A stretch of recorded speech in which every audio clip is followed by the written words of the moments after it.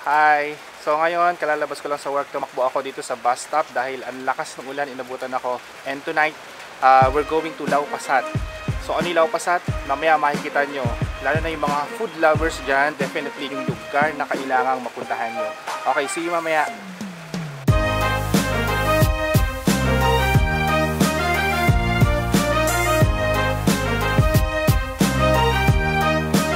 Nandito na kami ngayon sa MRT.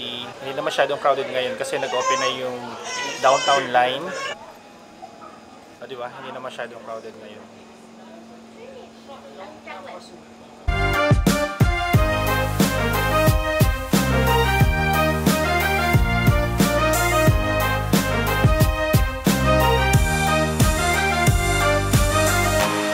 Ngayon na lang ulit kami nabalik dito sa MRT station na to. And nakita nyo, sobrang daming tao ngayon.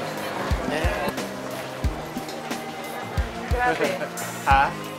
Pati pila. O, pipila ka dyan.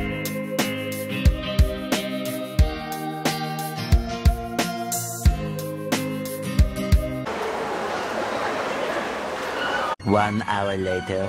Lapit na tayo.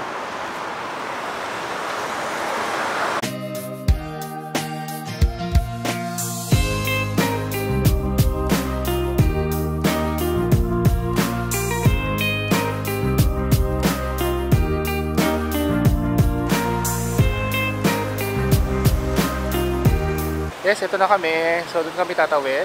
Yan. So, yan ang Lau Pasat.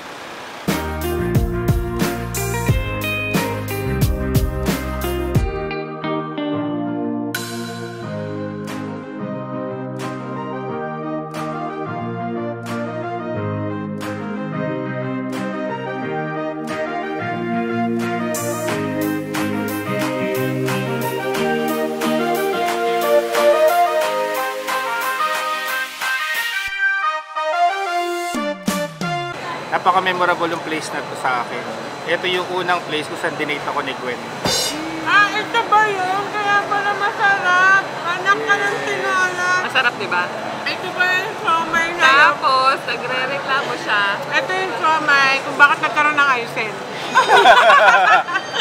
Dito yung unang date namin. Kasi nagre-reklamo siya. Ako lang daw kumain. 4 years ago.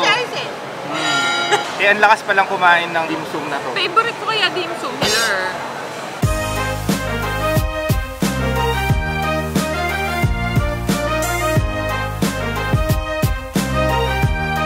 Tapos ng dinner, after ng dinner, lalakad tayo sa memory lane. Ito nilakad namin nung dinedate pa ako ni Gwen. Ito yun, ayun yung Lau Pasat sa likod. Tapos dito kami dumaan. Medyo mahihain pa siya nun.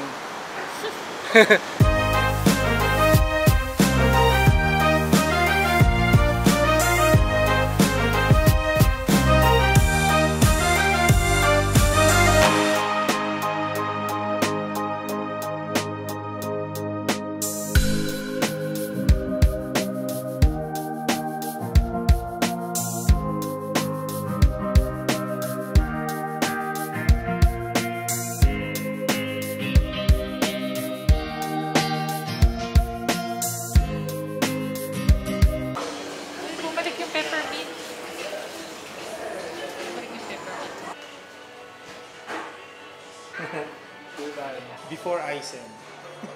Eh wala na, di ba dati ano rin to? Di ba puro ano to dati? Puro sofa. Puro couch. After namin naglaw pa sa dati, dito kami nag-stop. Pero dati wala pang upuan na ganito dito.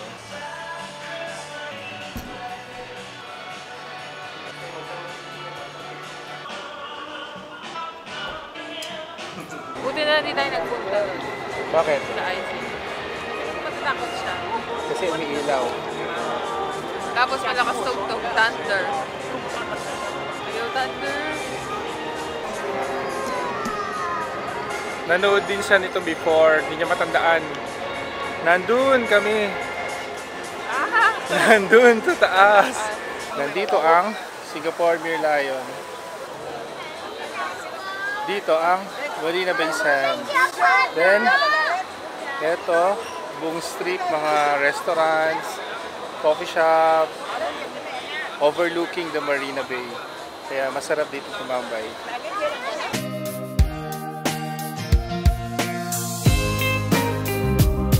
Yan. Wala pa yung bridge na to before. Doon kami naglalakad sa bridge na yan. Nakasalubong namin yung parents ng roommate niya. Papakilala niya ako sa parents ng roommate niya. Nakalimutan niya yung pangalan ko. San ka pa? Nakalimutan niya yung pangalan ko. Si ano po? Ano nga ba pangalan mo?